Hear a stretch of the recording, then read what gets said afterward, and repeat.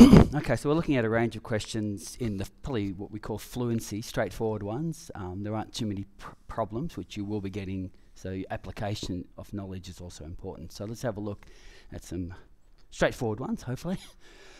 So we're looking at perimeter, which is the distance around the outside, and the area, and we've got some composite shapes to start with.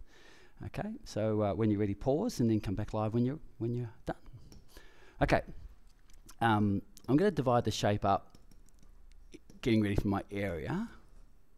Okay, so that's my shapes for the area. Now for the perimeter, I've got to put in some missing numbers. So I'll change colours. So if that's 1, then that'll be 1. If that's 6, then that's a 6. And 5 plus 2 is 7. So that distance there is going to be a 3. So the perimeter is just going to be the distance right around the outside. So 6, 2, 1, 3, 1, 5, 6, and then 10. So the perimeter is just around the outside. So 6, 8, 9, 10, 13, 18, 24. So the perimeter is 34 metres. And areas. Okay, so the first area, area 1 is 5 by 6, which is 30. Area 2 is now, we've got to calculate. Now that's 1. The distance is 6, so that distance there is 5.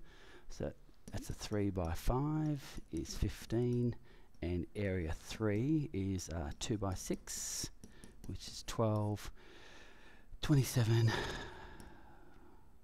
yeah. So 30, 45, 47, 57. So 57 metres squared. Don't forget the volume, area units, the squared units. Okay, so looking at perimeter again. So we're looking at the distance around the outside, so there's no problems there. And I'm just going to have division of the shape for the areas later on.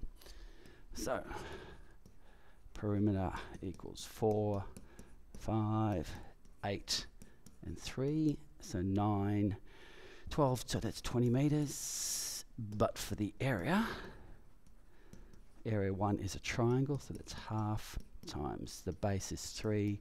Now that is 4, so that means that that is also 4 because we have a total of 8. So half base times height. So area 1 is 2. Area 2 is a rectangle, 4 by 3, which is 12. So the total is 18. Okay. Now, next one is a part of a circle. So we've got a right angle there, which means we've got 90 degrees cut out. So you have to work out what fraction of a circle we have. Come back when you're ready. Okay, so the perimeter is going to be the two radii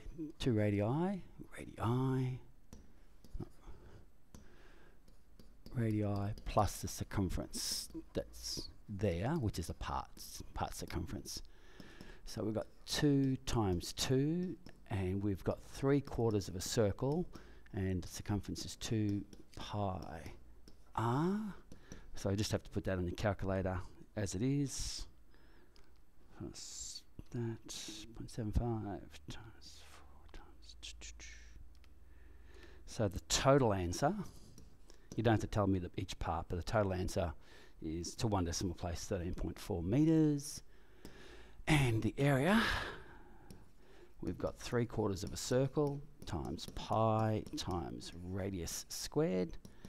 And just check down your calculator in one step. Should be about 9, yes, and 9.4 metres squared. So be ready for parts of a circle. The circumference of a whole circle is 2 pi r. The area of a whole circle is pi r squared. And we just have to work out what fraction we had. Okay, so next one is find surface area, 1 decimal place if appropriate. So we've got some basic shapes to start with. Okay, have a pause, and when you're ready, come back. Okay, first one is supposed to be a cube, so it's 6 times L squared, which is 6 times 3 squared. So the first answer is just 54. Next one is a rectangular prism, a cuboid. So the surface area equals 2 times 3 by 4 plus 3 by 2 plus 4 by 2. So you've got 12. You don't have to show the intermediate calculations. 12, 6 and 8. So it's 226. So you can just put that straight in the calculator and get the answer, 52. And the last one is a triangular prism. Now the formula, there really isn't a formula. There's just 2 triangles and 3 rectangles you have to work out. Okay, so the 2 triangles are half, base is 8, height is 3, and the rectangles, 2 of the rectangles are going to be the same. So we've got 2 rectangles that are the same, so 2 5 by 4, so that's 2 of the rectangles, and the last rectangle on the bottom is 8 by 4. Okay, just so put that on the calculator. So we've got 24 plus 3 plus 8.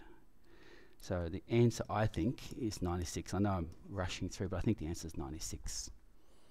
Okay, so 2 rectangles and 2 triangles and 3 rectangles, and you've got to work out, are the rectangles the same or are they different? In this particular case, 2 of the rectangles are the same and the last rectangle on the bottom is different. Okay, so we've got volumes next. Okay, so this next, number 3, I want you to give the exact volume, so no decimal places in terms of pi. And come back when you're ready. Okay, first one is just a cuboid, so the volume equals 6 by 2 by 3. So the first one is 36 meters cubed. We're in volume, so we cube the unit. Okay, second one up here. So the second one is a composite shape, but it's a constant cross section there. So the volume equals the area times the length. So it's 3.2 times 2. So it's just 6.4 meters cubed. And the last one, volume is, formula is pi r squared h. Now, because it's an exact value, we just leave pi as pi. The radius is 3, not 6. That's the diameter given. And the height is 10. So 3 squared is 9. 9 tens are 90. So the exact answer is 90 pi meters cubed.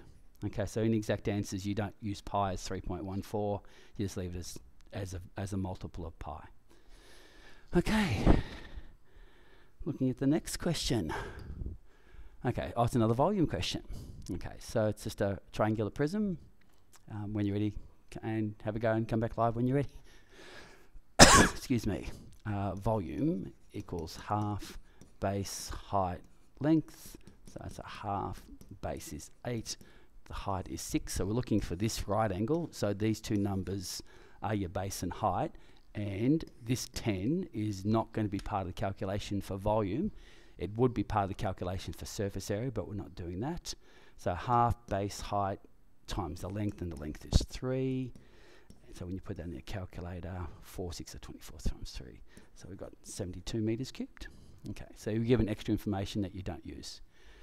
Okay, moving along, and that's it. So that's the end of the quiz. So hopefully that gives you an idea of the fluency sections. You will be doing some problems, but you're just applying what you've just been doing there. Okay, thanks.